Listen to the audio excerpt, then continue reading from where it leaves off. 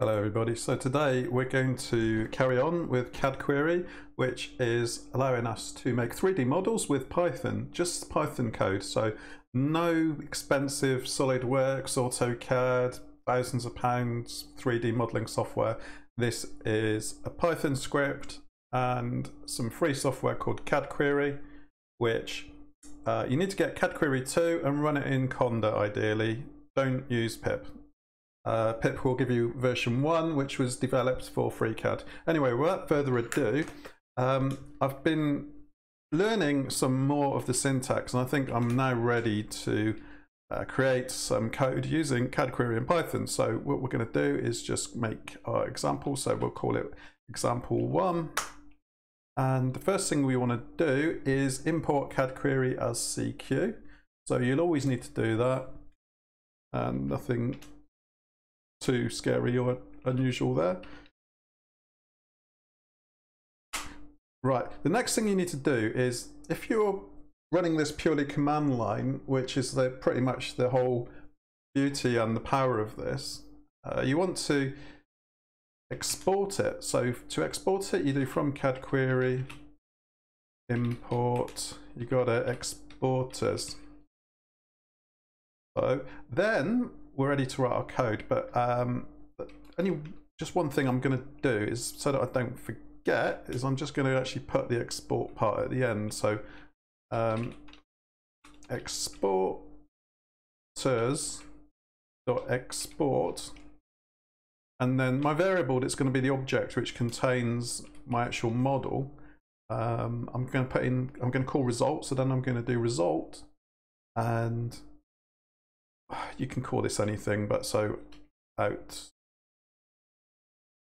dot.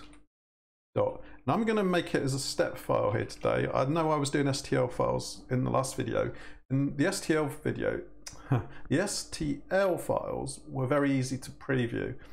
But today I want to preview what I make. I want to preview it using FreeCAD, and I'll explain why in a bit, but basically it's because I'm going to be doing some more sophisticated shapes, or more 3D shapes than just a piece of Lego. Really, but the Lego model and some of the other examples, really you didn't need to rotate and inspect any fillets, holes, chamfers and so on. Okay, so let's just go up a bit from here, and what I need to do is create some variables. And also what I'm going to do, I'm going to draw a shape. It's much easier, very easier. I need more coffee from my tractor mug. If you haven't got an old school retro mug, I think you really need one in your life. So what we do is we draw a shape, and what you need to do is remember that 0, 0 is the origin, and what we're going to use in this tutorial is we're going to use polyline, we're going to use extrude, fillet, and cut through ore probably. So if you're new to CAD, a polyline is essentially a series of lines that follow on from each other. So a sequence of lines, consecutive lines, and then you close them to form an enclosed shape. And with that you can then extrude or loft various different things. So this is just going to be a 2D shape we're going to draw, because we're going to extrude it afterwards. So X, Y is at 0, and on my graph paper each square is going to be, each square can be 4, that would work, wouldn't it? So if we do 5 squares, that takes to 20, 28. So that point is then 28 along and 0 up. And then from there I'm going to go, let's go up 20. So that will be 28 comma 20. So I've done 3 lines so far. Don't know if that shows up on the screen.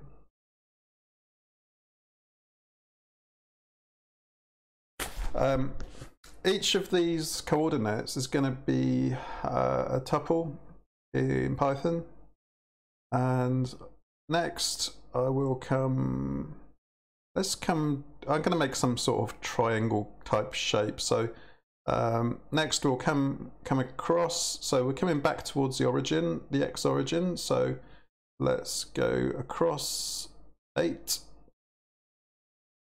and so that's going to be 20, 20. It's a bit like playing, I'm not playing hangman. I hope that shows up okay. In fact, let's start building it, and then what I'll do is I'll just that should, because we're doing a polyline, that should close because we've got the dot close command. In fact, let's just make that shape to start with. So we should just end up with this shape. So I think we'll start from basic. So what we could do is we could create, no we won't, we'll stick just with pure numbers to start with, and then what we'll do is we'll start swapping the numbers for variables, because obviously that's where the power of this lies, because if you want to make it parametric you need to use variables rather than just coordinates. So what we're going to do is we're going to call this ETS for points, and it's a list of tuples. So the first one is 0, 0 and comma. The second one, what did I do? 28, 0, 28 along, 0 up, comma, and then the next one was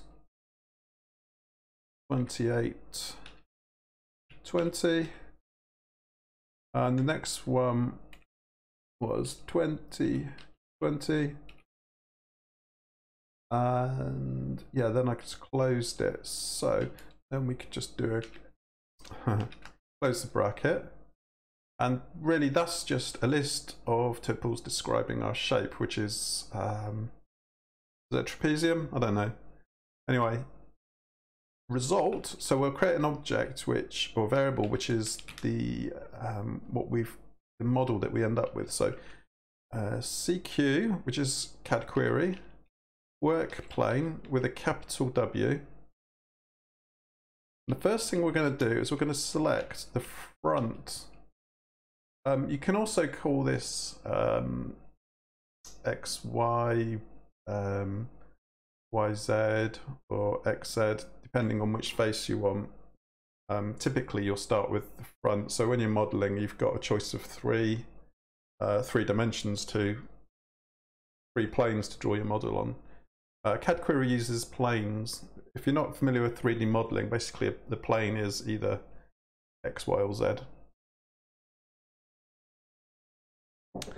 As your first dimension, and then obviously you then specify your second dimension because you're drawing in 2 dimensions, even though you're 3D modeling, if that makes sense. So then we've chosen our plane, then we do polyline, and then PTS, which is our list of tuples, and then we do dot close because we want to close the polyline to form an enclosed shape, because then we can extrude it, and then we will do extrude. And then we can specify the thickness to extrude it by. So that's how thick. Imagine if you start off with just a flat object and then extrude it, so it's how much you want to give it some thickness by. Yeah, extrude equals thickness. Let's actually, I think we can make that now already. So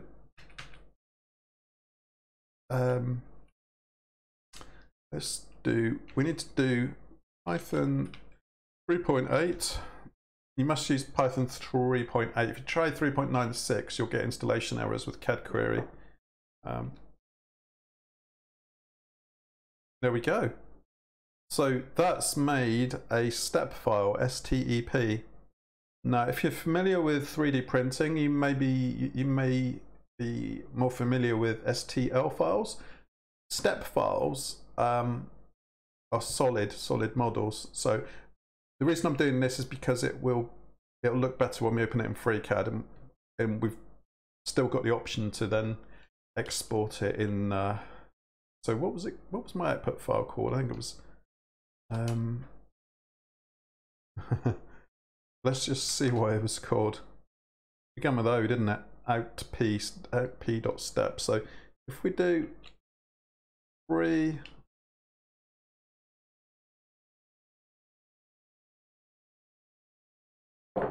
FreeCAD, and then so with FreeCAD you can open a step file directly. So FreeCAD outp.step. FreeCAD not found. Is it because I've used case? Yeah, I've got a Fedora laptop, and on that you need to, it's case sensitive. Right, so it's open on the other screen. I didn't have this open already, honestly.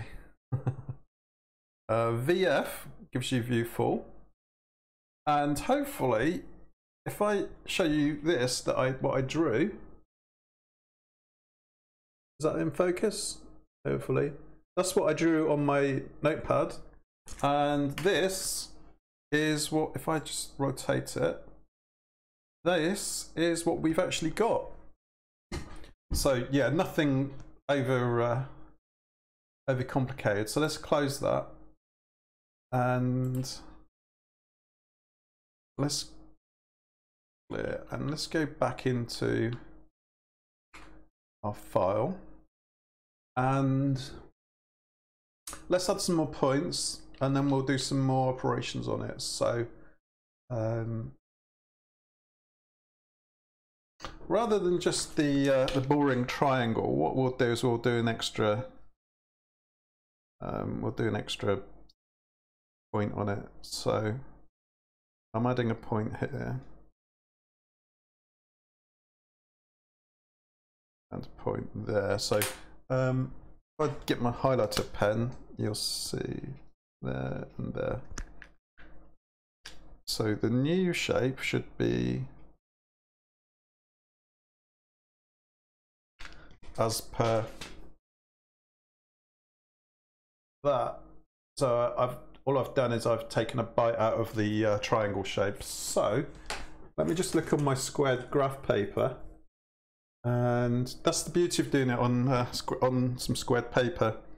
So the next point after 2020 actually needs to come down by 8. So that's actually going to be 12 up. And so it's going to be 20 along, 20, 12. And then we're going to come back, and it's going to be come back by 8, and then that's going to be 12, 12. I know it's difficult to follow someone else's work, but as soon as you start sketching it yourself on some squared paper, it really makes sense. So after 2020, so let's do.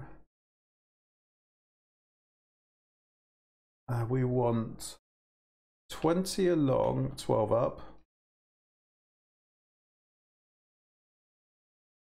And really, this is the best way to learn this software, because you can't really just hack away at it and just make shapes, because you'll end up with all sorts of shapes. You need to draw something and then deliberately reproduce what you've drawn. I hope I'm not teaching anybody to suck eggs, but right, Python 3.8 ex1.py. I know this is quite a slow process, and you can also use CQ editor, Cadquery editor. But again, I had some issues installing that on my Fedora machine, so I thought what I'd do is just keep this really minimalist and there we go. So compare that with the previous model, and again, I've produced what I drew. So next, let's we know that we can use, so actually just to clarify, each of the coordinates is relative to 0, and a polyline will join them up in the sequence that you list them. So let me explain what I mean. I'll just rotate that just so you, it's still 3D, look. So if we go in here, in fact, I'll do this just to prove the point. So if I swapped 2020 and 2012 around, we'll end up with a horrible shape.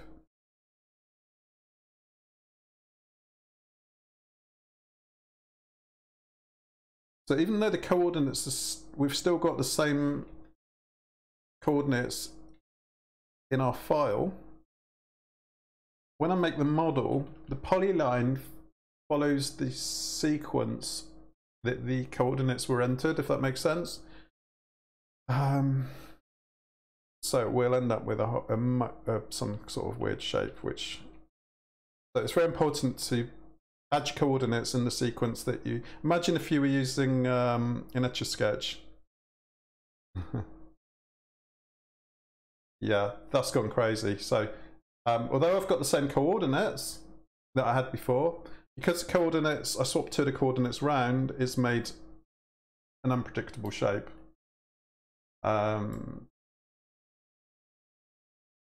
So let's go back, and we'll just swap those back around again.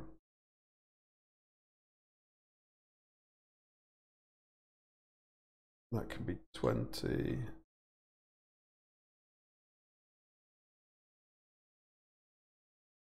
That's 12. Right, so that's given us, that's taken us back to the previous shape, which was that one. And now what we want to do is do some additional operations. So just on this model, before we get more sophisticated, what we'll do is let's add a fillet. So we'll do fillet, and I'm not sure what radius is going to work on this, but let's just try. Let's try 2.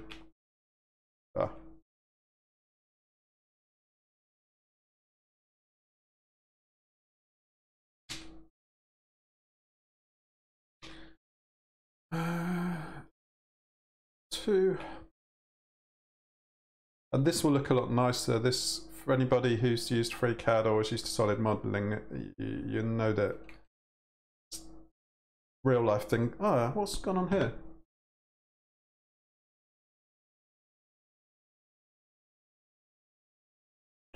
Ah.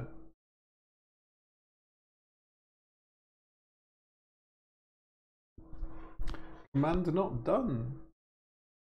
Is that because the fillet was wrong? I'm just going to look at an old example. Maybe the fillet is too big.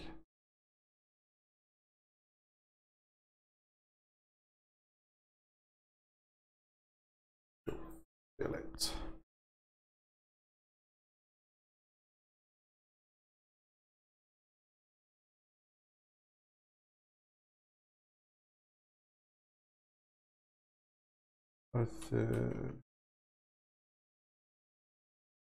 That's better. So yeah, just beware that if you specify, even if you were doing this with some solid modeling software, if you put in a fillet that was too big, you would probably break your model. Fillets can only work when there's material there to fillet. Let's open model back up in CAD, and we should see something a bit more rounded.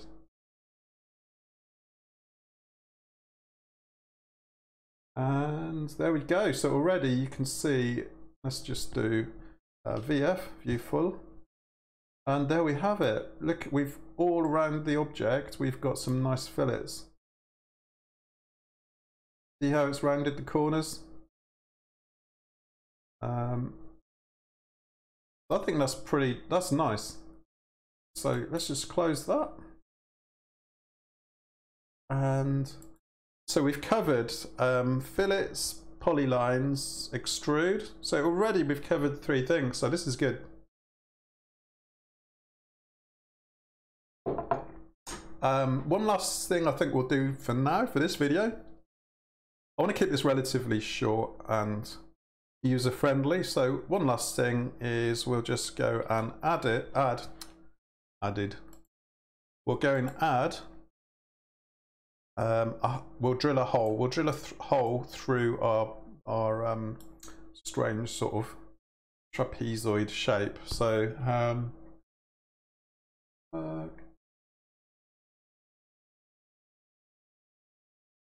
I think we just use the circle command.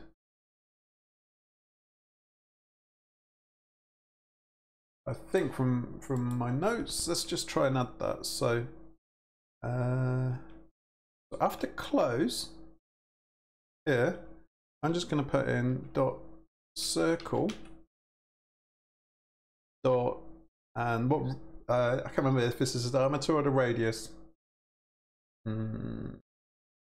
Let's put 2 just to be on the safe side, and quit that. We'll process it with Python, make our step file, and FreeCAD open, and let's see what we've got, if we have indeed got additional hole. Yes.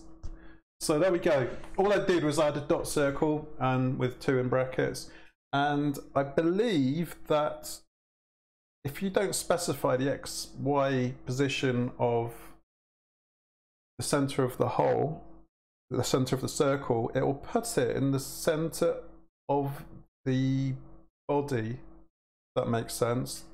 So I think that's actually equivalent to what we would probably call the center of gravity.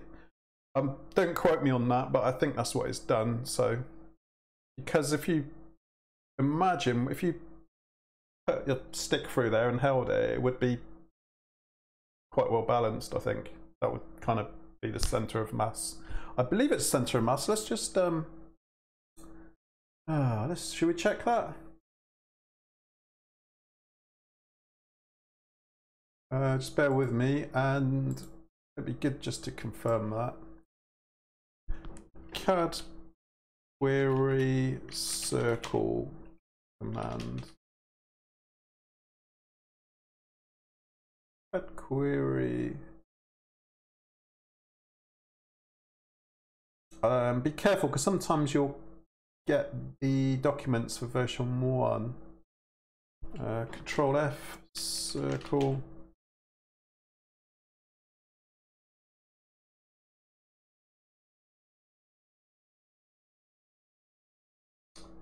Circles are peculiar. They have a single vertex at the center.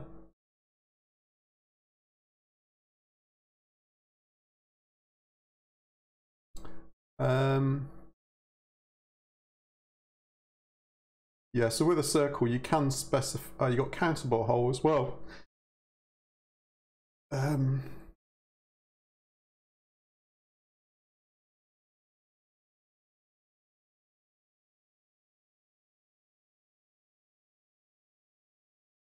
Yeah, I know if you create the circles in the, on a square, it puts them bang in the middle.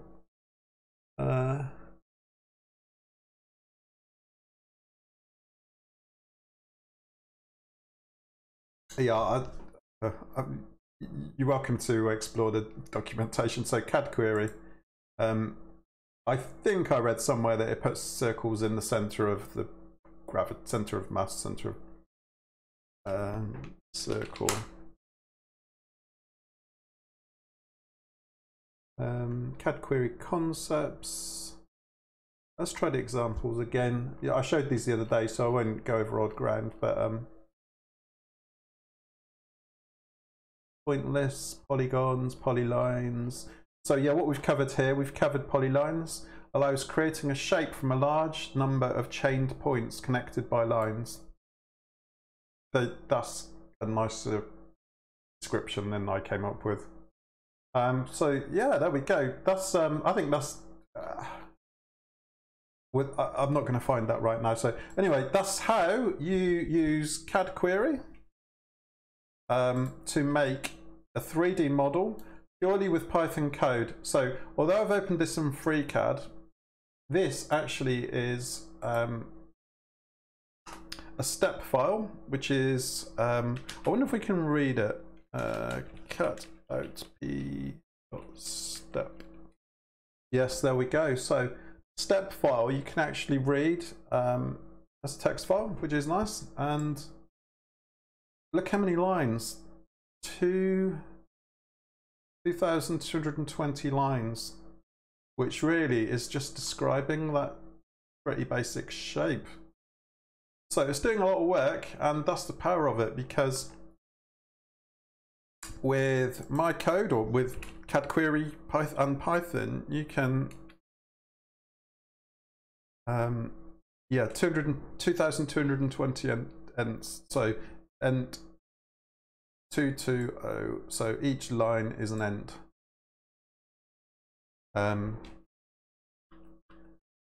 So you made 2,220 entities, or kind of described that amount of features with really one list and one line of code. So I think that's brilliant. And yeah, there's plenty more mileage left in this. So for the time being, I'd like to thank you for watching. Please subscribe if you like these videos, and try to see beyond the kind of the beginner nature of these videos, because the power that one line of code here can unleash, as you just saw, 2,220 entities. So if you want to do game programming, 3D printing, CNC machining, just, well, yeah, the world's your oyster, isn't it? So thanks.